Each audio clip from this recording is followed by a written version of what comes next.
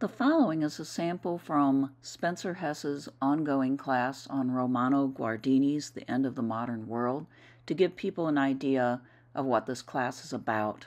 You can sign up for the class still on Eventbrite or support us on Patreon for access to all our content, and I will put that information in the notes below. Enjoy. For this first presentation, I wanted to do it in three sections where we talk about Guardini, we talk about me / the Maurin Academy, which with this intimate group of people, maybe we don't need to do as much talking about. And I want to talk about the beginning of the book.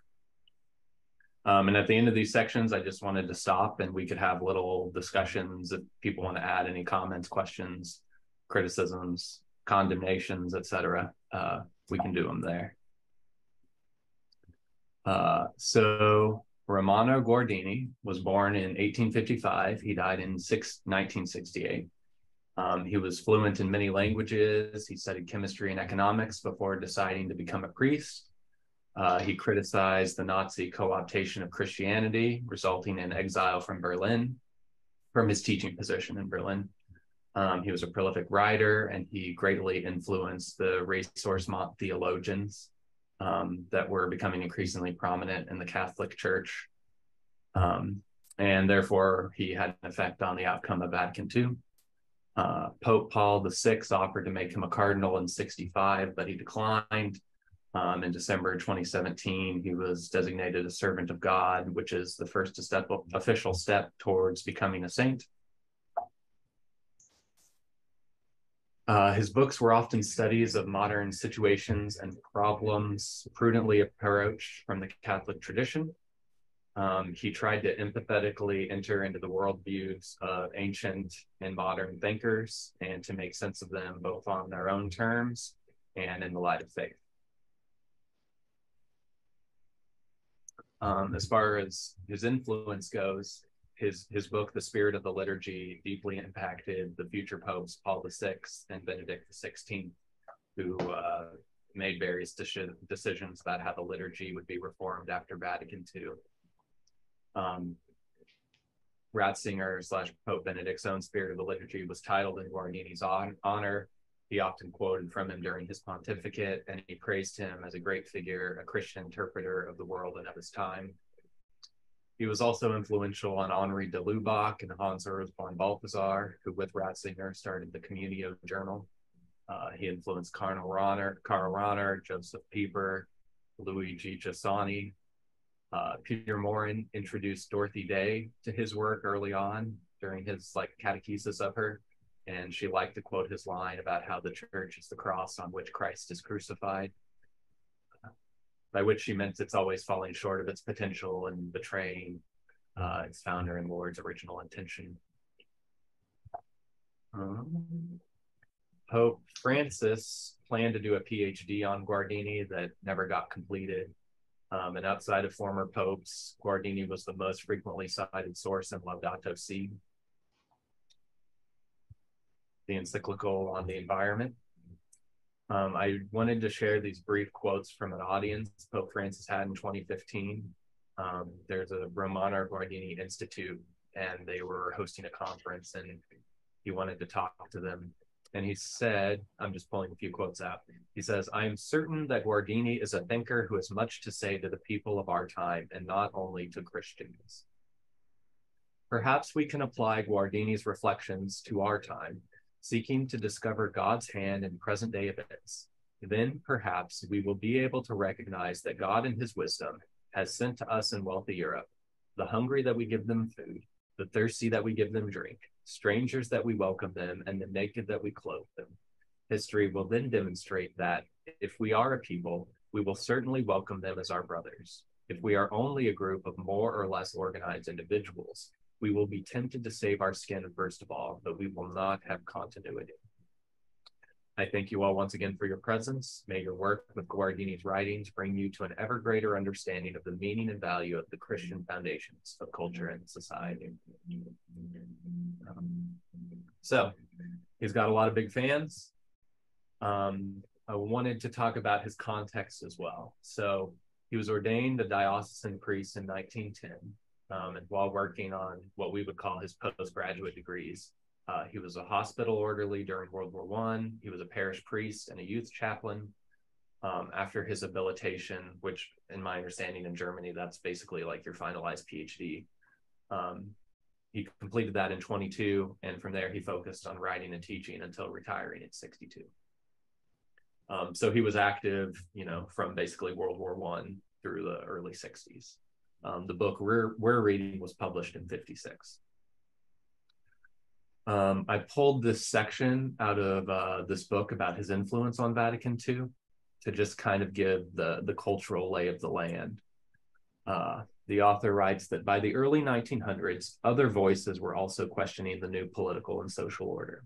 Some German intellectuals, influenced by neo-romanticism, noted the effects of their nation's industrialization upon society and doubted whether the changes brought about by modernization had been for the best. They observed that whereas in 1871, 36% of the German people lived in cities, in 1910, 60% resided in urban areas where they often endured inadequate housing, air pollution, poor health, and unemployment. Also, over these 40 years, the German population had jumped from 40 million to 65 million, thereby causing anxiety about sufficient living space and the quality of life in the future. Criticism sharpened during World War I as its violence cast a dark shadow across the Aufklärungs, which is German for enlightenment, the Enlightenment's beliefs in the sufficiency of human reason, the goodness of human nature, and the idea of progress. During the post-war years, conservative views came to expression in books written by Oswald Spengler, Karl Jasper, Max Scheler, Martin Heidegger. At the same time, many Protestants felt betrayed by the quote-unquote cultural Protestantism of Adolf Harnack and Ernst Troeltsch, and discovered the neo-Orthodox theologies of Karl Barth, Rudolf Bultmann, and Friedrich Gogarten. Amid this social criticism by Catholic officials, conservative intellectuals, and dialectical theologians, Romano Guardini worked to resolve his outlook on contemporary German society.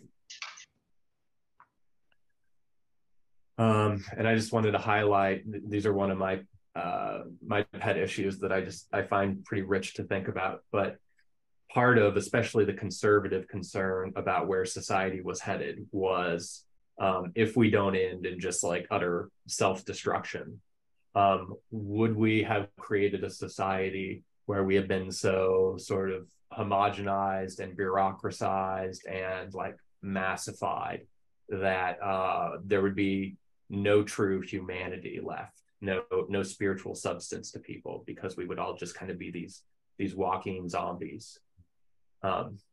And so this is where Nietzsche, one of his prophecies is that the last man's coming. And so this famous passage from Thus Spoke Zarathustra, he writes that it is time for man to fix his goal. It is time for man to plant the germ of his highest hope. And this is where he's trying to amp people up to be supermen. Still is his soil rich enough for it, but that soil will one day be poor and exhausted, and no lofty tree will any longer be able to grow thereon. Alas, there cometh a time when man will no longer launch the arrow of his longing beyond man, and the string of his bow will have unlearned to whiz. I tell you, one must still have chaos in one to give birth to a dancing star. I tell you, you still have chaos in you. Alas, there cometh the time when man will no longer give birth to any star. Alas, there cometh the time of the most despicable man, who can no longer despise himself. Lo, I show you the last man. And then in quotes, he's speaking for him. What is love? What is creation? What is longing? What is a star? So asketh the last man, and he blinks. Which, at least my interpretation of this is he's saying these are like nonsense questions to this last man of the future. That these are concepts that they have no meaning. What would it even mean to long for things? Or what would it mean to be created? Or, yeah. What is love? And this isn't just a Nietzschean concern. Conservatives had it. So, or conservatives all over the place had it. So there's the famous Hollow Men poem from T.S. Eliot, where he starts out by saying, "We are the hollow men, we are the stuffed man, leaning together, headpiece filled with straw. Alas, our dried voices, when we whisper together, are quiet and meaningless, as wind and dry grass, or rat's feet over broken glass." But these are the concerns people are having before World War I and the interwar years afterwards. He goes on, this is the dead land. This is cactus land. This is the way the world ends, not with a bang, but with a whimper. And so just off that section we read on the Romano Guardini precursor to the modern world, I wanted to read one more section. Romano Guardini brought his theory of opposition in his view of the Enlightenment and the social tendencies within Germany. On the one hand, he disapproved of some aspects of the Enlightenment, for example, its emphasis upon self-autonomy and the separation of social and cultural life from the church.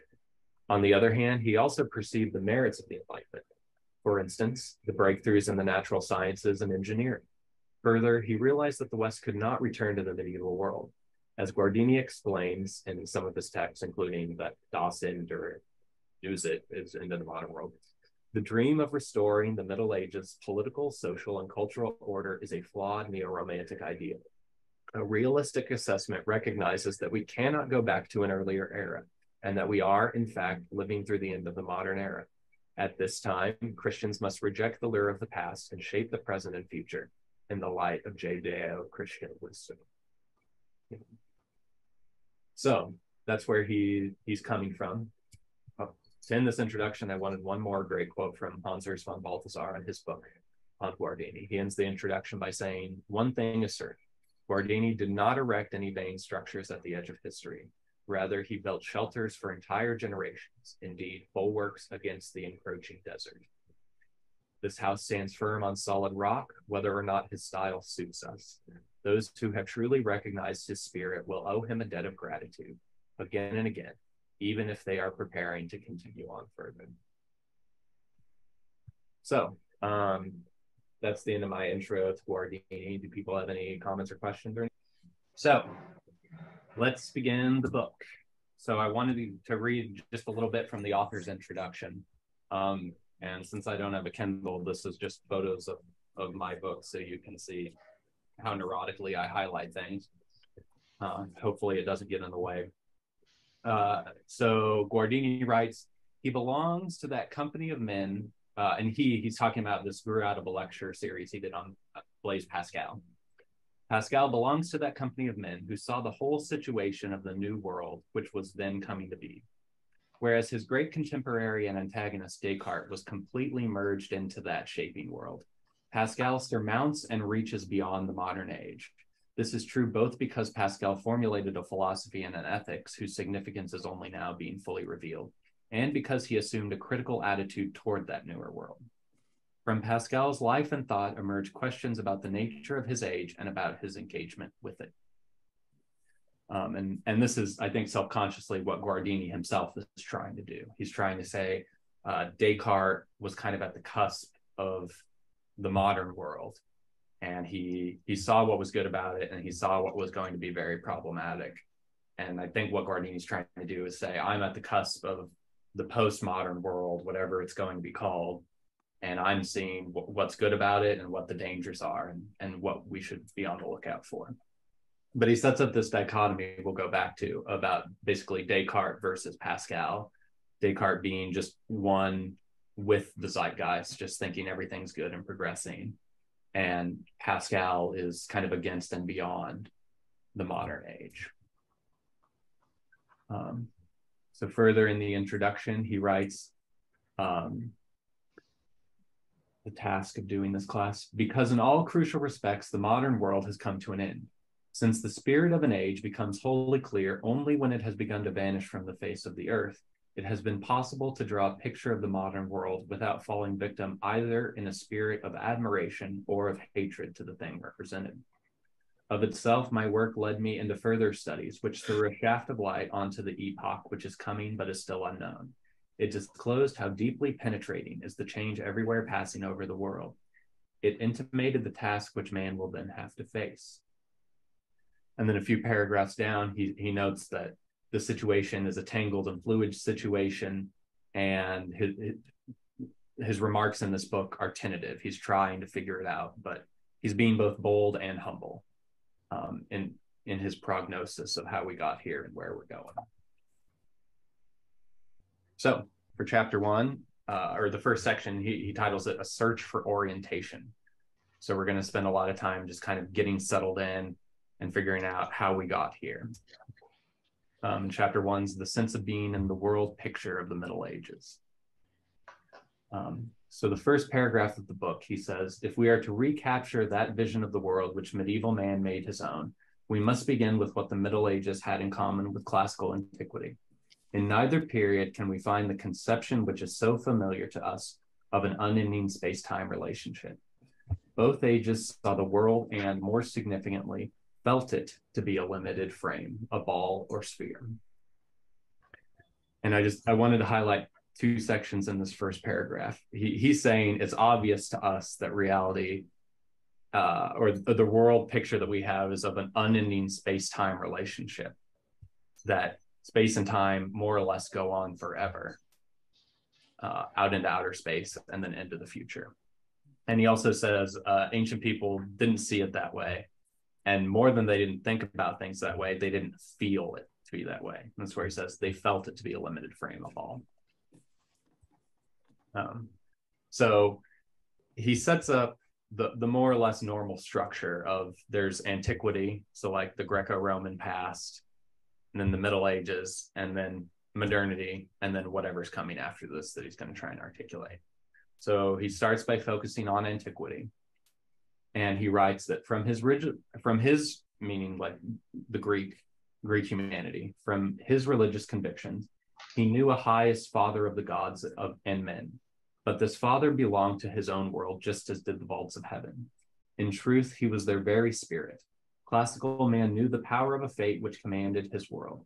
He knew of a governing justice and of a reasonable order for all things. These forces, all powerful though they were, did not stand beyond the world, but formed within it its ultimate order. So I've got a picture on the left of like the Ptolemaic cosmos, where you have like the earth in the middle and then radiating out the different spheres. And ultimately what he's saying is there was some conception that there was like the Mount Olympia of the cosmos. There was like the realm where the All-Father lived. But even that realm wasn't some transcendent beyond as we take for granted after monotheism. But it was, even that most transcendent realm was like part of the sky, and it was all part of this orb. And even when we read it like, oh, they're talking about transcendence, Guardini's saying, no, they did not mean transcendence in the way that we mean it. They mean it was all still enclosed, is his argument. And so he writes his, again, Greek humanities vision resulted from a mental act which sets limits to his being, which fended off the chaotic and the indefinite, and which renounced every excess. It also developed from a sense of harmony in which existence was perceived as a beautifully ordered cosmaion. Consequently, classical man did not attempt the comprehension which was so characteristic of medieval man. The world comprehended as a whole, within which each individual was assigned a necessary place. Life for classical man remained open and problematic. And what I find interesting about this passage is he is noting a kind of paradox, that he's saying they thought and especially felt their world to be self-enclosed and hemmed in. But on the other hand, the life they experienced was always open and problematic, because they didn't know you could do. He talks about how Greek philosophers were always going over and over about how does the world work, what is true, how do we know things. There was this constant like agnosticism hemmed in by feeling like there was nothing beyond that. So, and then Guardini basically makes the claim that what changed, why we're all post-Christian subjects, in a super broad sense, not in the way that term gets used in theology these days, is because God was born, the incarnation, and then the resurrection. And what happened in that event was something that the Greek world could have never conceived of, which was an absolutely transcendent God breaking into our world. And that the nature of this God was intrinsically different from, like, say, Zeus or someone like that, because Zeus is still an eminent sort of God. And so Guardini writes, he has this section on the doctrine of creation. He says, it is what most decisively reveals the power of God, the infinite sovereign. The world was created out of nothing by the freedom of the Almighty, whose commanding word gives to all things being and nature of itself. Oh, being and nature. Of itself, that world lacks any trace of internal necessity or external possibility. This created universe is found only in the Bible. Elsewhere, the origin of the universe was always thought to have been mythical. Either some formless chaos had evolved into the world, or some divine power had fashioned it from an equally formless chaos. The revelation of Scripture contradicted all such myth. The world is created by a God who does not have to create in order that he might be, nor does he need the elements of the world in order that he might create. So what he's saying here is like this conception of God is beyond what the Greco-Romans had imagined in their conceptions of God, because they needed at the very least this formless chaos out of which they usually like emerged already to kind of wrestle with that chaos.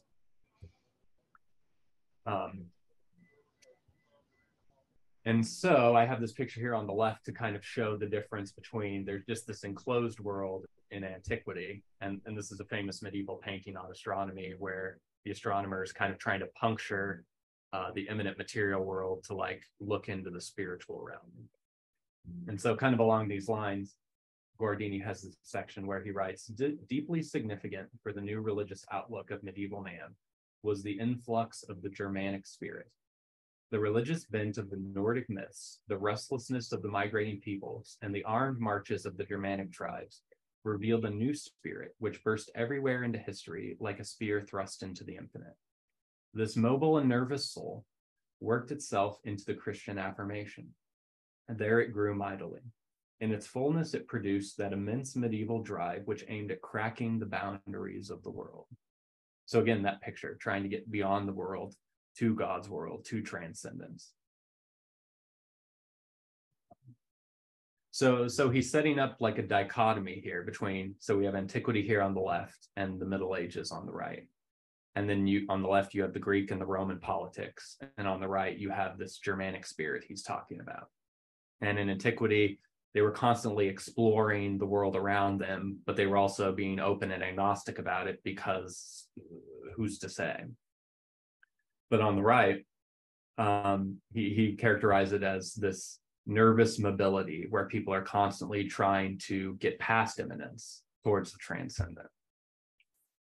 And then, to me, what's kind of interesting is he goes on to say, this medieval impatience with all limitations cannot be explained, however, simply in terms of the Christian view of man and his relationship to God.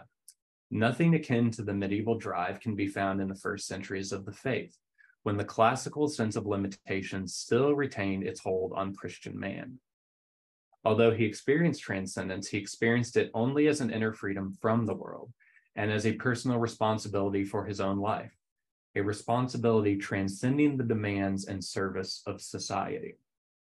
Only after the Germanic ferment had quickened the European world, throughout the course and aftermath of migrations, was man's relation to God freed from the boundaries fixed by antiquity.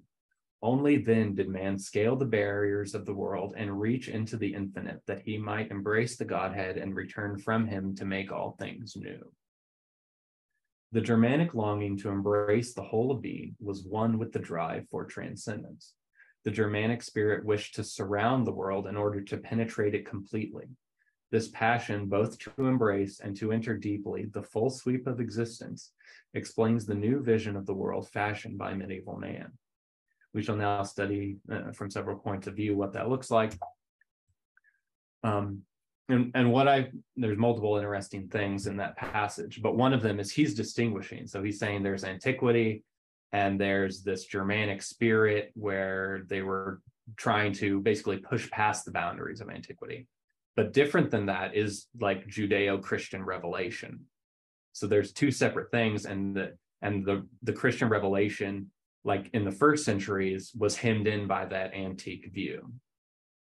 But once all these neurotic Germans come in, it kind of changes the nature of like actually existing Christianity, is what I take him to be saying. So describing medieval man, Guardini says he was interested in building his world out of the content of revelation and upon the principles and insights of classical philosophy. The Summa are that world as it was erected by the human mind. They are a world in which vast differences were fused into a powerful synthesis.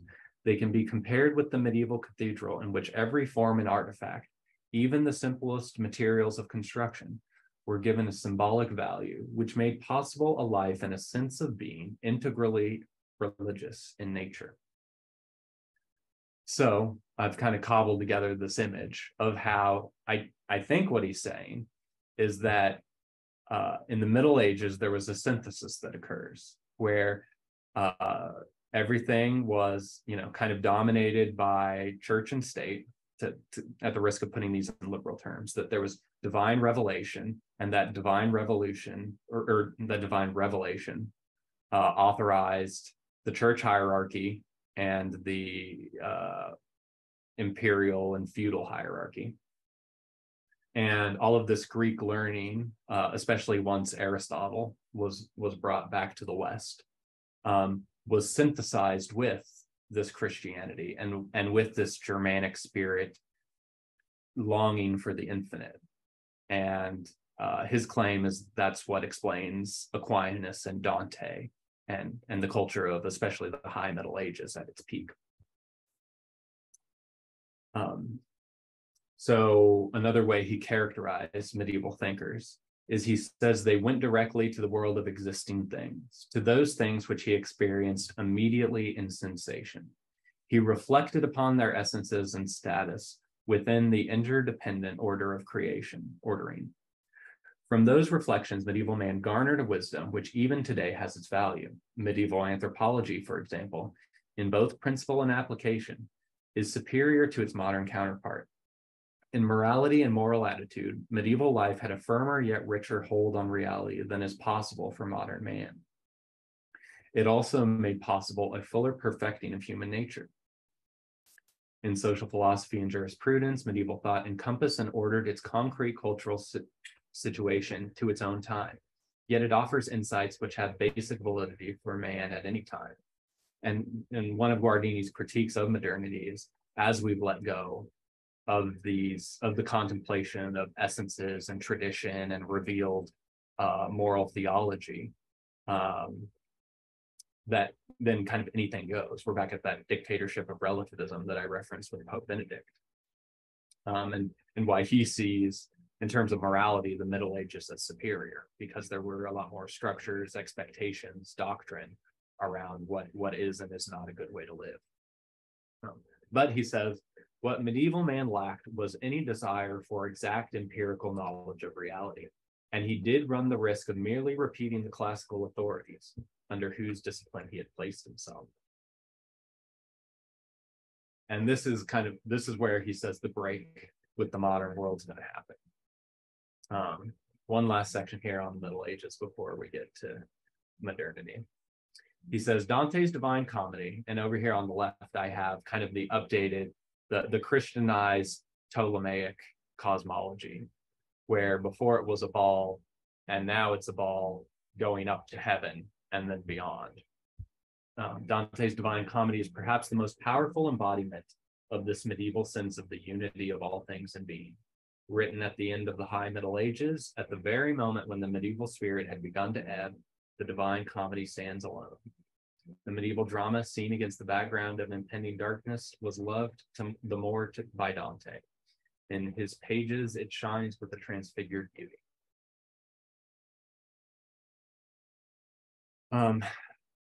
And got a little bit ahead of myself. We have a few more medieval slides. So towards the end, Guardini strikes this kind of, I guess I'll call it a historicist stance, in the sense that he's saying there are different times and epochs where different human potentials can unfold themselves or not.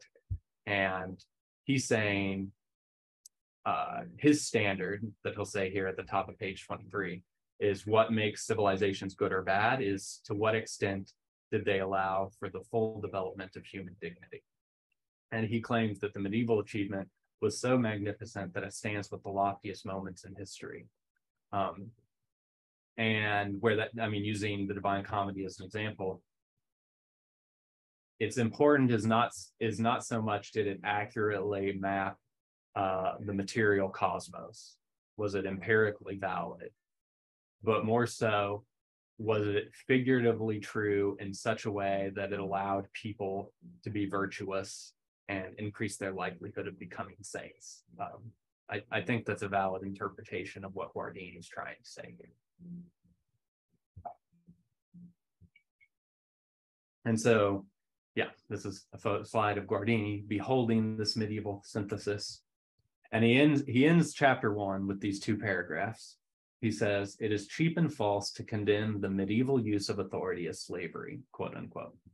Modern man makes this judgment not merely because he enjoys the discovery of autonomous investigation, but because he resents the Middle Ages.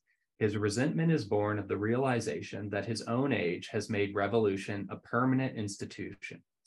But authority is needed not only by the childish, but also in the life of every man, even the most mature.